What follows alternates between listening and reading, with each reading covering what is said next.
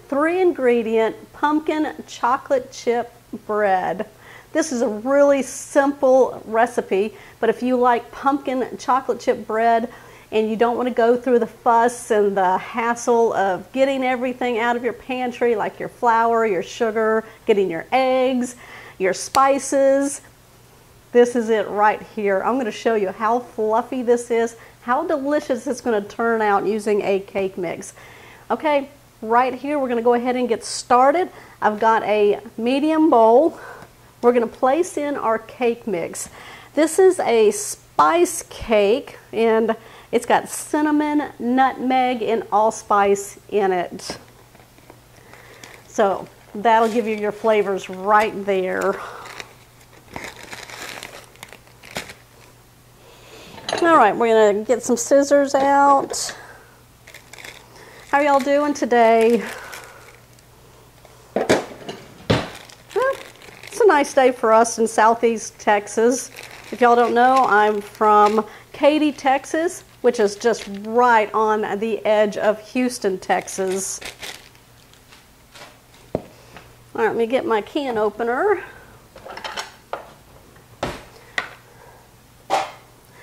This is a 15-ounce can, and it's 100% pure pumpkin. You don't want to get the pumpkin mix, okay, because then it's got a lot of sweeteners in it, and we already have that in the cake mix here. So just be careful which one you get. We're going to go ahead and open this and then add it to our bowl. Pumpkin is such a fall thing. We're going to add the whole can.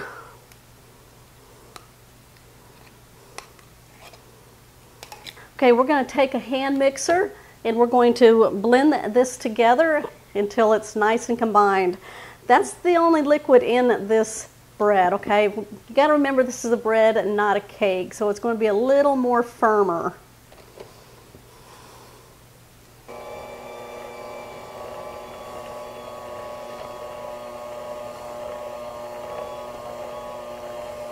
Start off on the low setting.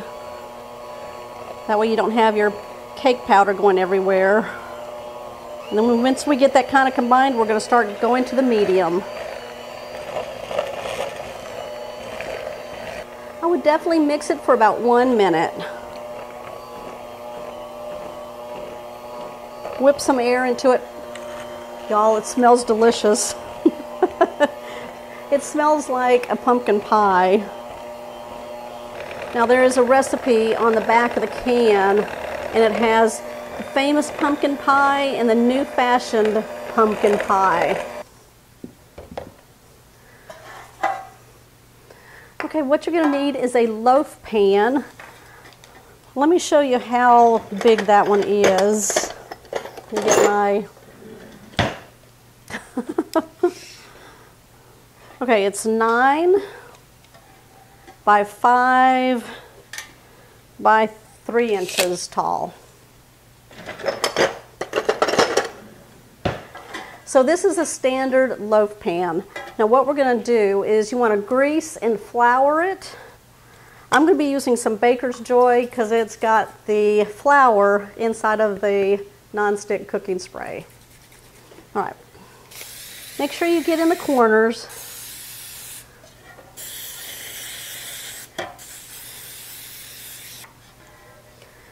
Okay, what we're going to do now is add our chocolate chips.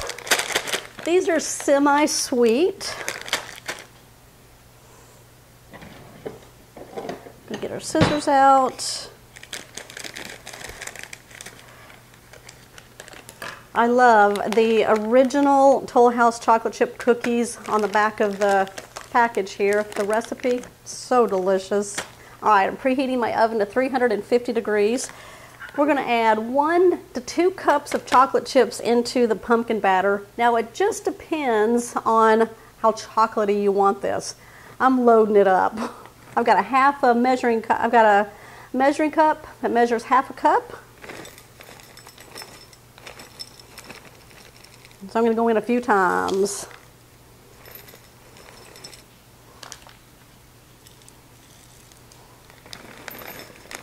And we're going to go 1.5 cups. Fold it in. Now it's going to be a stiff batter, but I promise you it's going to come out very fluffy. Okay, look at that. We're going to go ahead now, bring over our pan that we've prepared, and we're going to put the batter in. It smells so good. Oh, I love the smell of pumpkin.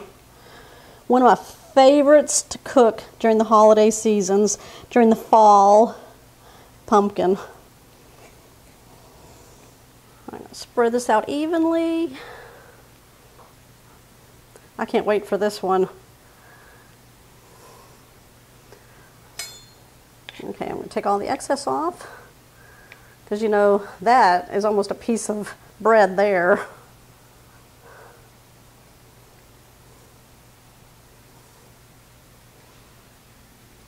While the oven is preheating to 350 degrees, I'm going to tell you some of the recipes that I've made using pumpkin, and you can find these on my recipe blog, catherinesplates.com, where you can also find the videos, or you can go into the description box and find those there. I've made magic pumpkin cookie bars. Those were really good. Double layer pumpkin pie, pumpkin pull-apart loaf, pumpkin spice monkey bread, pumpkin pie pancakes. Yeah, you can do that. Pumpkin caramel butter bars. My all-time favorite, pumpkin earthquake cake. That one was delicious. Y'all go check that one out. What I think I'm going to do is top the bread with some more chocolate chips. This will definitely give it some more chocolate flavor. And right on top, it'll make it look really good. There we go. What do y'all think? All right, our oven is preheated. We're going to go ahead and place our pumpkin chocolate chip bread batter into the oven for 50 to 60 minutes. You want to make sure that you can stick a toothpick into the center of the bread loaf, pull it out, and it comes out clean. It'll pull away from the sides of the dish, and also it should be kind of firm to the touch on the top.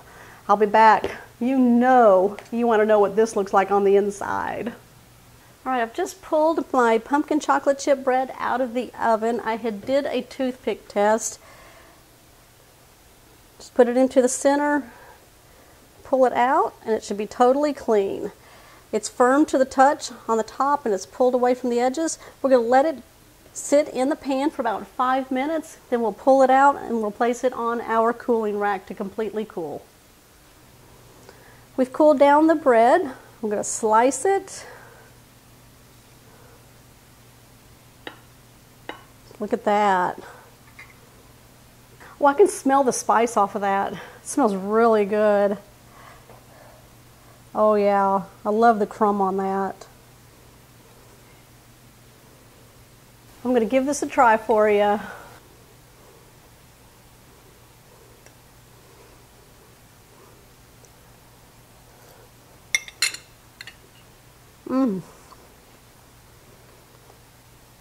Oh my gosh, who says you can't put pumpkin and chocolate together? I've done it before with my pumpkin earthquake cake. Yeah, they go together. That is very delicious. I love those chocolate chips in there. You can get that spiciness from that spice cake mix. Happens all in 3 ingredients. That's very good. There's a little denseness to it, but it's very moist on the inside. Yeah. All right, y'all give me a thumbs up on this one. Comment down below what you think of my 3 ingredient pumpkin chocolate chip bread. You making it for the holidays or for the fall? All right, if you're new to the channel, make sure you hit the subscribe button down below. That way you'll always know when shows like this one here are posted. All you have to do is hit that bell notification. All right, I'll see y'all on the next episode.